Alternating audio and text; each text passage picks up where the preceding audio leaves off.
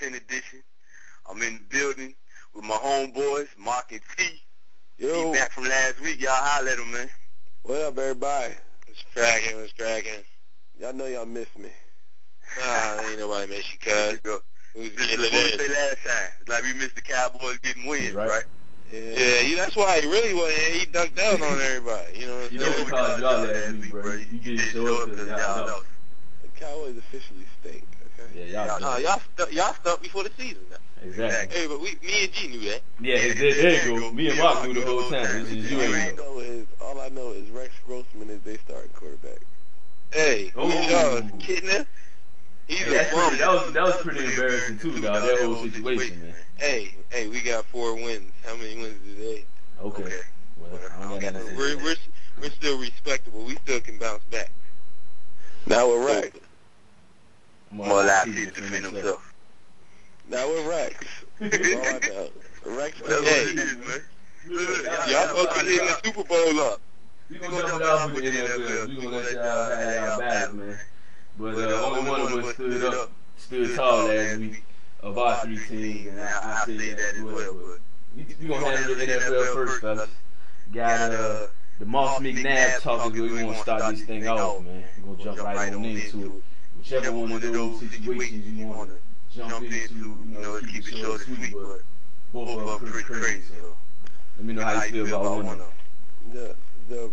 The Donovan McNabb thing was one of the dumbest things I've ever seen an NFL head coach do in his life. I've never seen an NFL coach go and put up an incapable quarterback in a situation where he's cold. Rex Grossman, dog. 5-time Pro Bowl, future Hall of Fame quarterback. Rex Grossman. Yeah, that was anything else need to be said other than Rex Grossman. Not really terrible, man. What you got to say about yourself, Mark? Hey, I wasn't with the move, so I think it was a dumb move on Shanahan's part too. I don't know why you would do that. I mean, to me, you guys just go down swinging with Donovan, no matter what you may think. You know what I'm saying? What excuses you have, you got to go with Donovan. We still had a chance to, you know what I'm saying, go down the field, score, and win the game. You know, we were only down 4 points, so it was a bad coaching move. And I think he's just been trying to make all these excuses because he knows it's a bad coaching move. He should have just stepped up like, you know, Bill Belichick does when he makes a bad mistake and just be like, hey, you know, we tried it, we made a mistake, we're going to move on to the next game. He said this man was not fit cardio in the cardiovascular sense. In game, week 8 of the season? Come on, man. To run the 2-minute drill, so you gonna put Rex Grossman in the game? That's terrible. That's one of the all-time worst sub placements in the history. He had no excuse. Without cause. Let's be honest. He should have came out and said what was the truth. Donovan McNabb has been stinking it up this year. Exactly. Let's be real. Yeah. You get more respect for that. It just came out. Yeah, he get 10 times more respect for that. Yeah, I mean, say it like that. I'd rather you step up and say it like that than say, you know, he has cardiovascular. You implied that he was either out of shape or he's too stupid to run a 2-minute drill. Exactly. Like he said he doesn't know what he's doing. Because he couldn't stand up and remember 2 plays. Are you serious? And the thing was, y'all was putting up points that game. It wasn't even like y'all was, you know, like y'all's offense was terrible that game.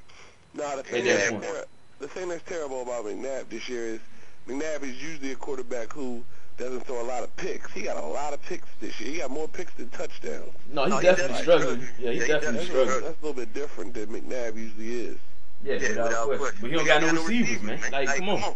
It's not just McNabb. That man has no receiving help. I don't give that excuse because I see Peyton Manning, and I never heard of Jacob Tamme until Monday night. That's all I know. But Peyton Manning has way more accuracy than Donovan, though. Yeah, I know, but I don't. That's what I'm saying. That he don't have no receiver. I don't want to hear that.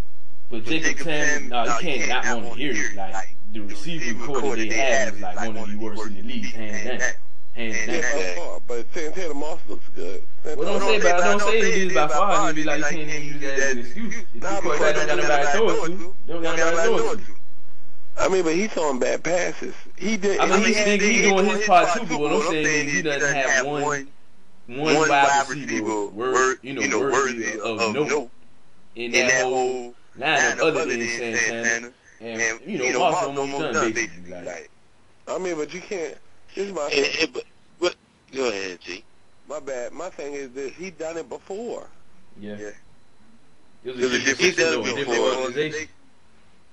I mean, and that just kind of leads me into the whole thing, you know, the Randy Moss thing. We should have at least attempted to get Moss, but you know, Moss goes to the Titans, which you know, they picked him up off the waivers, you know. You really think y'all could have took that personality in there? Come on. Why not? Come on, man. Why not? My man, he did the Ainsworth this summer. Hey, why not, man? We renting them, you know. It wasn't gonna be for future. It was just gonna be a rental situation. Get him in here, see if he can help Donovan stretch the field, because Donovan does have a big arm. He just really is bad on them intermediate throws, but he can, you know, put it down the field. So I would say we could have. Ain't coming back. Well, let's talk about this though. Let's talk about this though. We should have run Randy just for the year. But talk about that Moss on the Titans now. How y'all feel about the Titans? You feel any better about the Titans with Moss than without Moss? No. Or is it kind of like a non-factor type thing? I mean, Moss still got a lot to. I mean, he has a lot to prove that he still has it. Like, as you know, over the last couple games, he really hasn't been doing too much. Yeah, he does, you know, stretch the field if he goes hard. He can do that, but he hasn't shown that, you know, and he does open up the field for other receivers. So I think it's going to help in that aspect. It's going to help in that aspect, but, you know, as far as him putting up crazy numbers, I just don't know. You know what I'm saying? So we'll see how it goes. I think they're going to be still a pretty good team, and I think they're going to be better with him, you know, than when not. How about? And I agree with you. I mean, definitely you're not going to be worse with Randy. I don't think. I mean, depending on the organization, of course, how strong you are from the top to the bottom as far as that's concerned. How about these power rankings, man? We'll leave that alone. But first of all, how about the other big pickup? You know, there's really not going to have that much impact this year, but the Bills get Merriman.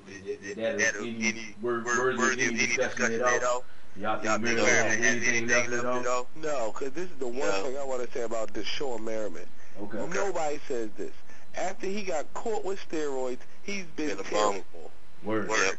So I don't even think, why don't hands down, no argument for that. I mean, why don't nobody even say that, oh, he had a couple injuries? Yeah, after he got caught with the juice. True. Yeah. Fair enough. I mean, that's an opening showcase right there, bro. So we really got to continue on that. Give me these power rankings real quick, man. We had a pretty interesting weekend, man. I feel like the Steelers, Ravens, Patriots, and Jets. The Jets are kind of questionable after that 9-0 loss to the Packers, but the Steelers, Ravens, and the Patriots definitely locked in. So who would y'all put in those last two spots in the top five in no order, of course? Giants. Still gonna stay with the Giants even off the bye week? Yeah, I like the Giants a lot. Alright. Who else going? And I gotta go with I'll go Kansas City. That was gonna be my pick. What? Top five pick. Kansas City is I like them. Okay. I mean, they play a way that you can win in the playoffs. They run the ball and play defense. Okay.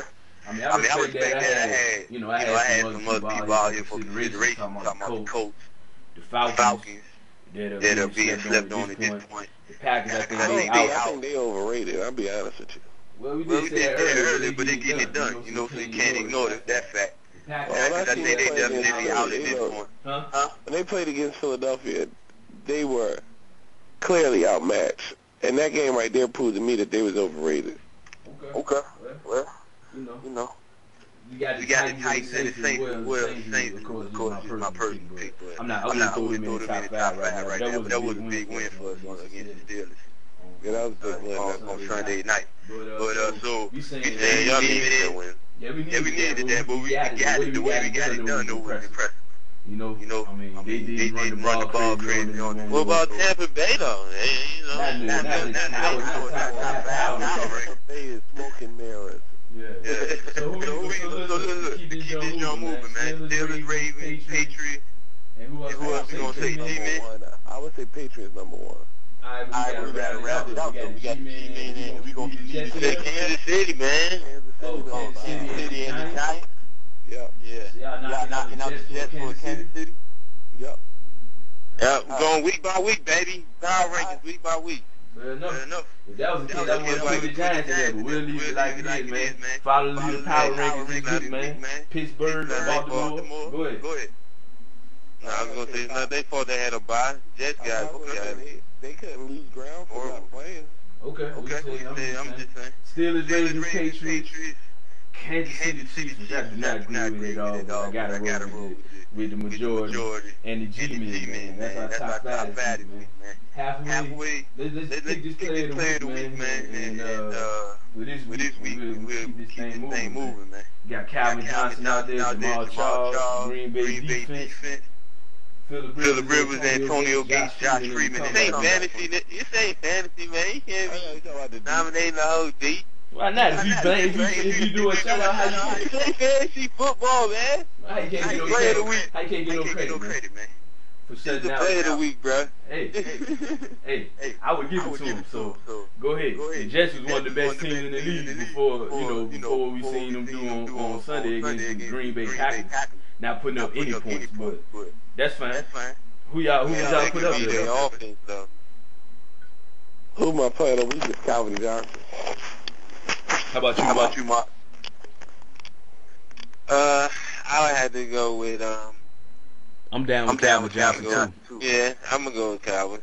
Okay. Even though they did beat us, I didn't want to pick them, but it's all good. Well, of course, you don't know Calvin when they whoop up on you, but he yeah, whooped up on you for a reason, because Calvin Johnson got it done, man. Yeah, I guess so. You go, Calvin. Yeah, that's what it is, though. So, leave it out there, man. Which one of y'all want to go first, man? Mark City got something crazy for y'all. Yeah, let's go Mark. Okay. I always got some. Why I gotta go first? I got the craziness. Hold up. I'm going with that J. Cole Bun B for president. Okay, you know, it's a hard track. You know what I'm saying? Yeah, I love it. Definitely.